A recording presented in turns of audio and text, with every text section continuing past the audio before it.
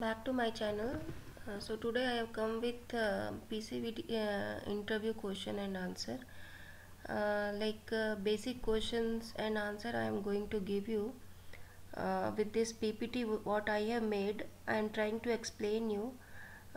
This is basic question you will get, or if you are going to give interview, you have to know these things. Okay. So first question will be like, tell me about yourself, that they will ask, and the next question will be explain design flow. In last video I have drawn a flow chart and explained how it is, but in sentence how you will give the basic answer. Okay, don't move here and there, nothing, just they want straight away answer. So like this you can make. Customers send their inputs like data sheet, mechanical data and schematic data, etc. After receiving their input, we will start the schematic work, and after complete the schematic work, we will send the schematic file to customer for schematic approval. After getting schematic approval, we will start the placement work. After complete the placement work, we will send the placement file to the customer for placement approval. After getting placement approval, we will do the routing and non-electrical work and Gerber setting, etc. After completing those layout works, we will send the layout file to the customer for pre-layout approval. After getting approval, we will generate Gerber files and send the manufacturer files to customer. This is the straightforward answer because they don't have much time to listen to you. Okay, half an hour, usually technical round will be half an hour, and so they want a straightforward answer like that you can give. Okay, so my next slide is, what next question is, what is the general tolerance for PTH and NPTH hole? PTH is plated through hole, NPTH is non-plated through hole. So for PTH it is 3 mils and for NPTH it is 2 mils. Okay. So next question, basic input required by the layout design to start a design. Okay. So basic is schematic diagram specifying the various functional block of the design. Various functional block is like section, input, output, analog, digital, power, like this.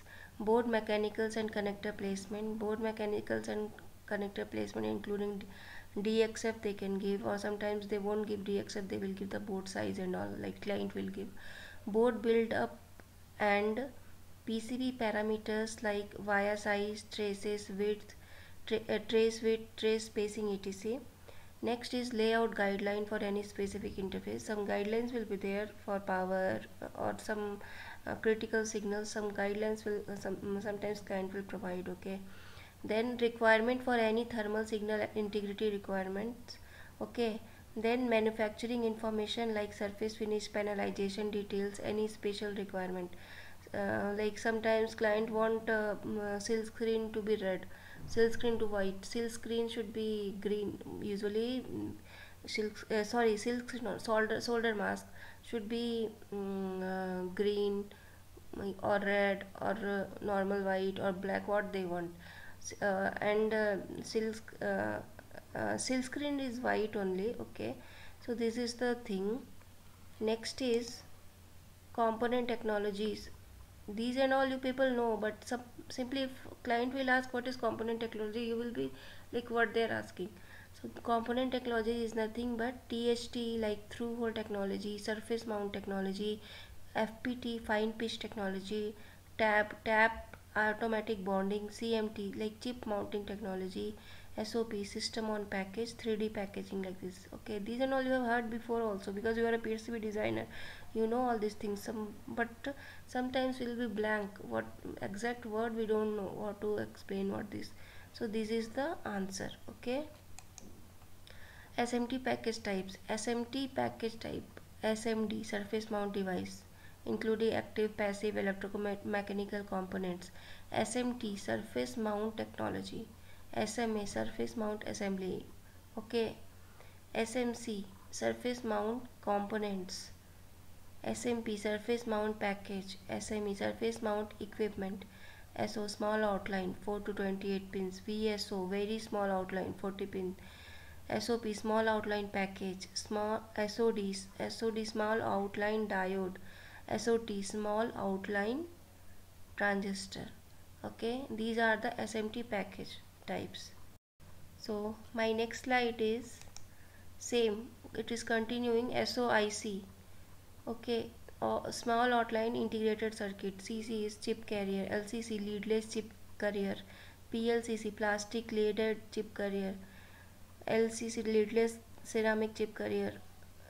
C MELF metal electrode phase bonding, mini MELF mini metal electrode phase bonding, micro metal electrode phase bonding, like this. Now next question will be, what is PCB classification? So PCB classification will do two layer, single layer, double layer, multiple. That is not like PCB classification. PCB classification depends on user's performance class. Okay, for general electronics product, consumer electronics, toy, non-critical system, dedicated service product, professional like system, computers, communications system, etc. Then high reliability products, life support system, radars, weapon system, satellite communication equipment. These all we can say like class 1, class 2, class 3. That I will explain later. So this is PCB classification. Okay. Next is productivity. General design productivity, moderate design productivity, high design complexity. Sorry, general design complexity, moderate design complexity, and high design complexity. Construction like build. In this we can say single side, double side, multi-layer metal core board, like that. Okay, this is the PCB classification.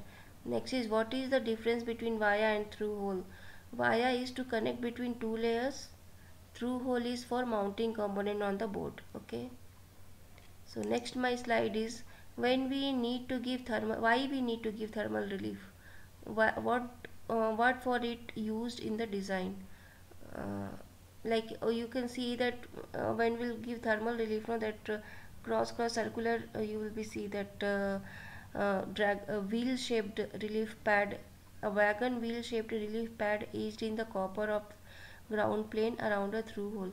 It connects to the plane through one or more narrow track across an opening in the plane, rather than connecting directly to the plane, so that heat transfer to the plane is minimized during soldering. For minimization of heat transfer, in one word we can, in one sentence we can say. So why we need to give thermal relief? Because we, as per the name only, it will dissipate less heat. So for that reason we are using thermal relief. Okay, so next question is, what are the different types of pad shapes we use? Circular, square, oblong, rectangular, thermal.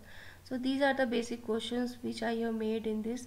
I'll come next in next video explain more PCB in design interview question. So please go through this. Okay, and thank you so much for watching my channel, my video, and please like, share and subscribe. Thank you.